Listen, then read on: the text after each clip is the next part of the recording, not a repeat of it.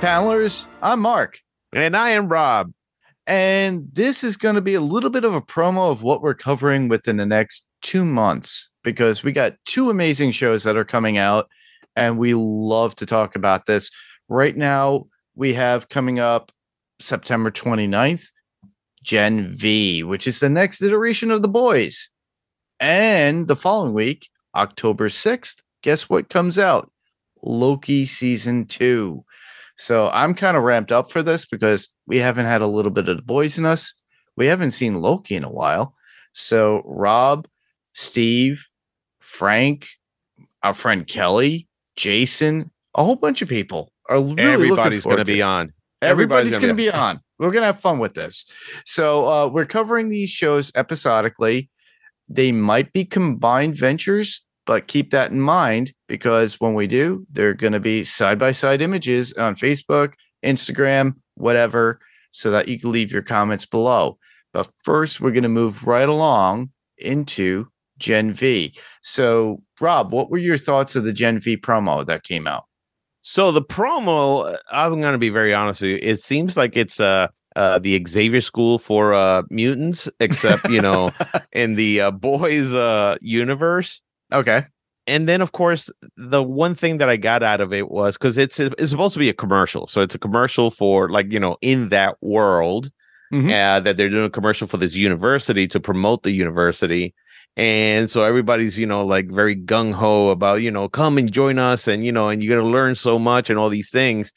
But that these episodes are going to have so much things going on behind the scenes, and it's not going to be all happy-go-lucky. So that's what I look forward to, is the what I would say the energy and what made The Boys such a great show. Hopefully it translates to Gen V, and we get to see, a lot of the. Of course, I'm hoping that it's going to be rated R. I'm hoping this is not like a PG-13 thing. Oh, no.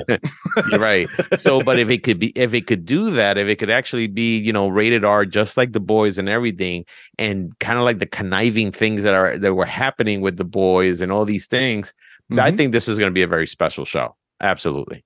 Yeah, I look forward to it myself. I'm looking definitely into a lot of people that I love, especially the person that presents to the university as like a university for people who are specially gifted, Mr. Clancy Brown himself, who plays Professor Rich Brinkenharf. And oh my goodness, I love that. You get the Kurgan himself. The Kurgan himself. Yeah, no, absolutely. So on top of that, we're looking forward to other people. Jensen Ackles has made some Instagram posts of him saying, "You'll be seeing me soon." There have been talks about Jeffrey Dean Morgan making an appearance, possibly other people that were involved within The Boys itself. Now, mind you, listeners, this was based off of a trade paperback, which was called, I'm forgetting, but all right, I didn't have this prepared, but all right. Yeah. It basically is based off a paperback from The Boys. It's a volume 4. So this is the next iteration or next generation. So they're actually doing these things within the show. So they're taking people or kids that were injected with the V compound and obtain these powers. And literally it's like a 90210 episode, I think. And them learning how to deal with their powers and social gatherings, right, as it were. It gave me that vibe. You're right. It gave me the whole 90210 vibe. And hopefully it's not in that direction. Or if it is, hopefully it's going to be more of the really rated R version with superpowers. Oh, yes. We already got that with The Boys. So I'm assuming that we're getting the same treatment that we did with The Boys with this. So now you're looking at younger actors, right, and portraying people who are learning how to adapt and use their abilities, or being trained to use their abilities. Who knows if it's for sexual preference or vicious preference? Who knows? And we've already seen that the last season of The Boys when it came to sexual preference with that one orgy thing. Okay. That was a great episode, by the way. It was. Just so you know, so this is actually based off the boys comic book story arc. It's called We Gotta Go Now. Yep, That was done by Garth Ennis and Derek Robinson. So yeah, that should be very interesting. Yeah, I'm looking forward to it. I'm looking forward to what we get to witness and to get to talk about.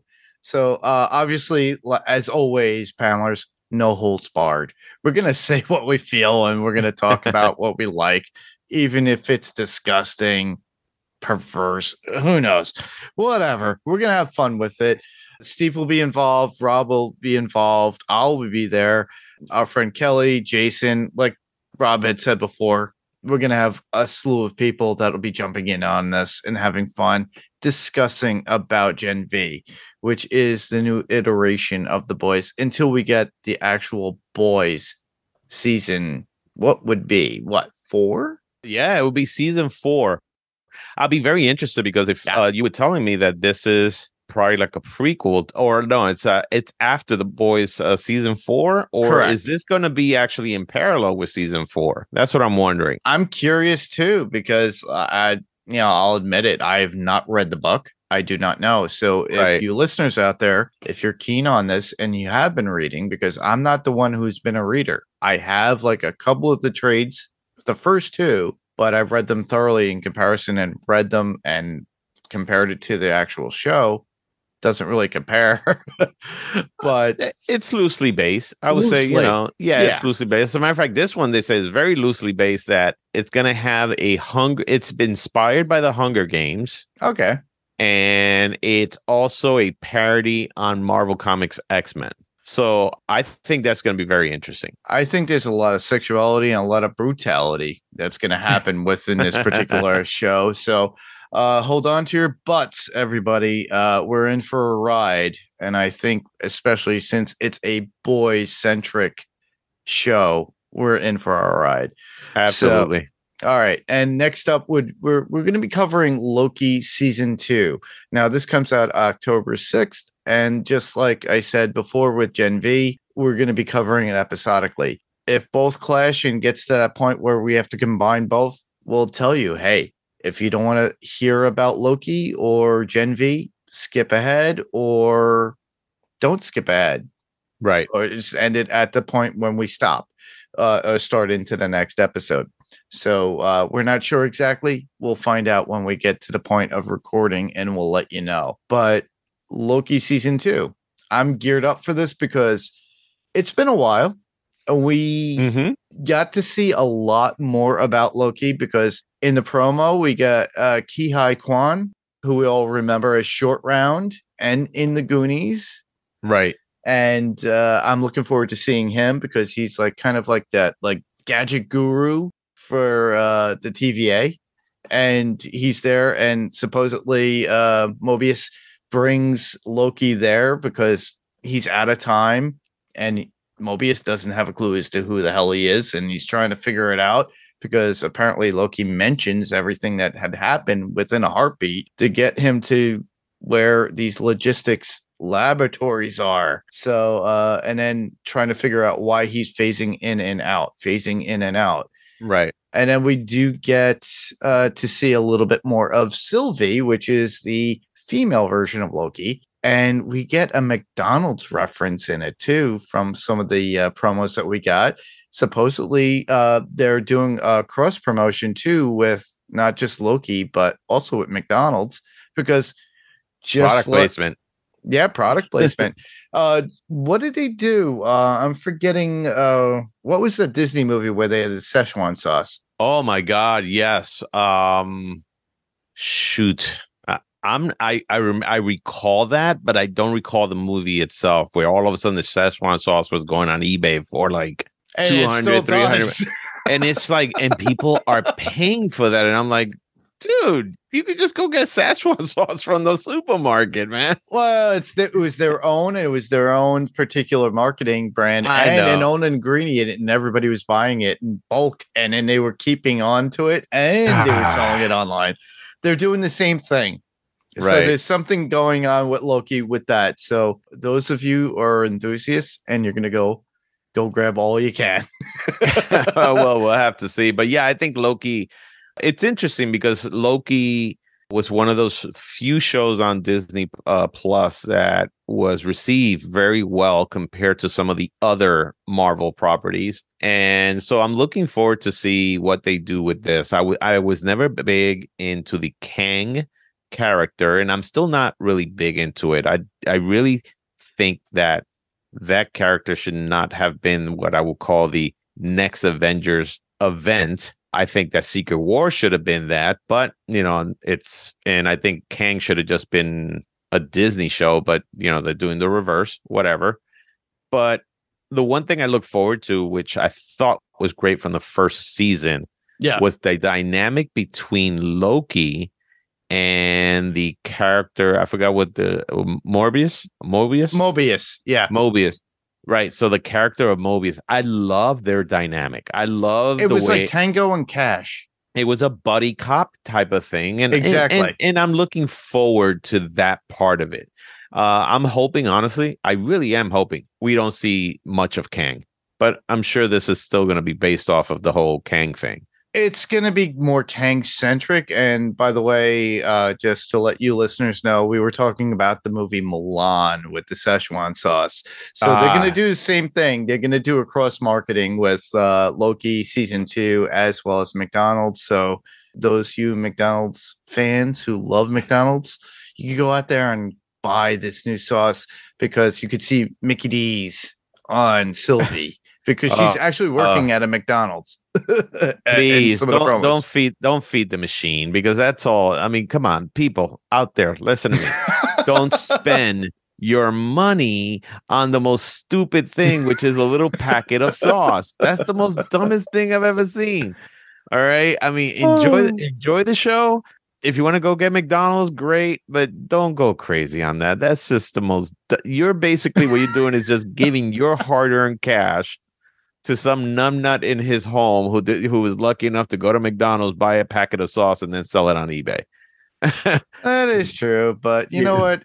I would just grab a few just for fun and leave them off to the side, knowing me they'll burst out of the heat. So you could sell them saying that they were casualties of war or something. They were too excited, so they exploded. I don't know. But the people to look forward to is not only Tom Hiddleston as Loki, Sophia DiMartino as Sylvie. We got Jonathan Majors coming back as He Who Remains, Elle Wilson as Mobius, M. Mobius, Tara Strong as Miss Minutes. And honestly, we get like some sort of Ghostbusters looking Miss Minutes coming out in one of the promos, which is really, really cool. Apparently, we get Ravonna back, maybe classic Loki. Ki Huy Kwan, who actually plays Our Burrows. That's the name of the character he plays. Supposedly, Mark Ruffalo makes an appearance as Bruce Banner. Really? Yep. He's going to be in it too? Yeah, he's supposedly going to be in it. Eugene Cordero, who you would all know from Tacoma FD, and he plays the Filipino or actor that's in there in Tacoma FD. He plays a character in there called Casey. We got B-15 from One Me Masaku, and Jack Veal as Kid Loki, as well as possibly Clark Gregg as Phil Coulson. Right. Wow. Frank Grillo as Crossbones. Wait, Coulson? Yes. Oh, Coulson. wow. If they do bring him back, but mind you, this is from IMDb for Loki season 2. We could be lied to, but if we get Clark Gregg, I'll be happy. Okay. But, because I just love the idea of Coulson, not from Agents of S.H.I.E.L.D., from the actual original Avengers movies. But we're going to get a slew of different characters. We get Jasper Sitwell as well by Maximiliano Hernandez, and Dubia Oprai, who plays Boastful Loki, which we saw at one point last season as well as Kelly Fleming as young Sylvie. Right. But whether or not we get these characters or not, because people like to throw in things on IMDb, and they could be wrong. but we know the main characters are there, and I'm looking forward to seeing all of them. As far as what we're going to get, my feeling is I'm sure they're going to move more into the Jonathan Majors He Who Remains character. Right. And a character that we were, I would say, teased at from Ant-Man and the Wasp Quantumania at the very end. Right. With that ending, that end credit scene where we saw him in the past. Yeah, we saw him like in a theater or something like that. Correct. Back in like the 30s or 40s. And that's where you saw Loki and Mobius at the same time looking, and he goes, "That's him." So yeah, we're gonna get that story.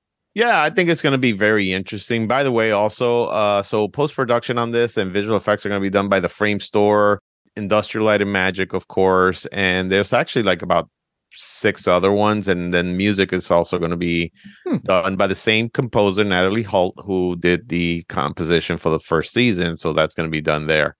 And talking about marketing, McDonald's really, like I just read, really just got into this. They converted a McDonald's in Brooklyn to a 1982 theme as it appeared in the season starting on August 30th. For 3 days, they did that. That was pretty crazy. It is crazy. So McDonald's like so into this. There are other products placements in there, but McDonald's really the one probably pretty much forking over a lot of money. Yeah, the promotion of it too. And honestly, it's kind of like back in the day when we had Batman Forever and we had those McDonald cups.